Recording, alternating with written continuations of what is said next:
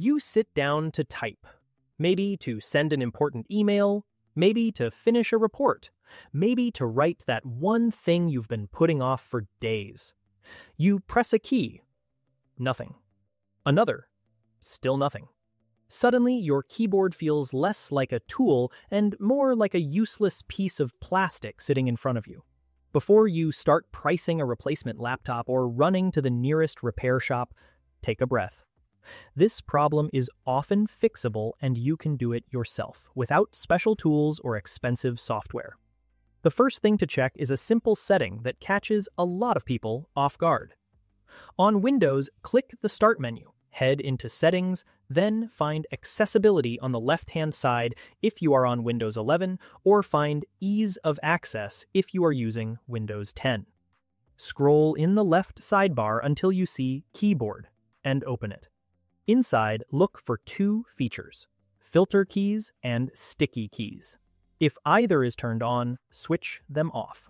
They're designed to help with accessibility needs, but when accidentally enabled, they can make it seem like your keyboard isn't responding properly at all. Once you've switched them off, test your keyboard again. If it's still unresponsive, there's another built-in tool you can try: the on-screen keyboard.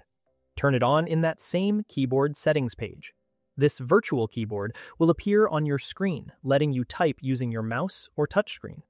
It's not meant as a permanent solution, but it's a quick way to keep working and also a way to confirm if the issue is with the physical keyboard itself.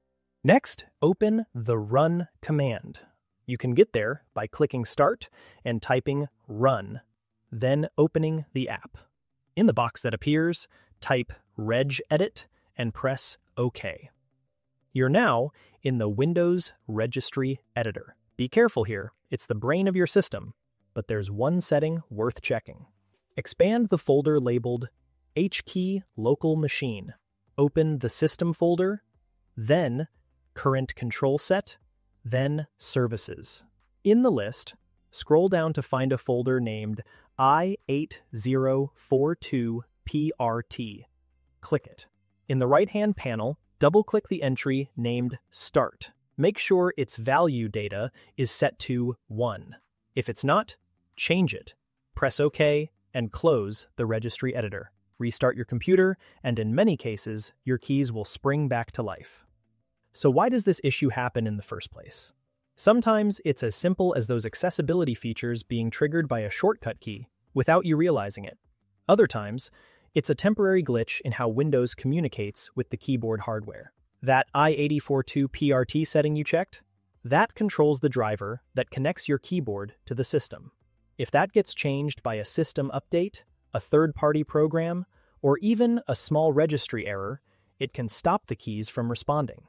Of course, hardware failure is also possible. Dirt, dust, or damage can take out specific keys or the entire keyboard.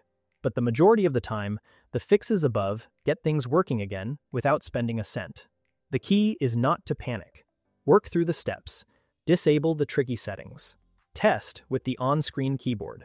Check that registry value. Then restart and see the results. You might be surprised at how quickly your keyboard and your productivity can come back to life.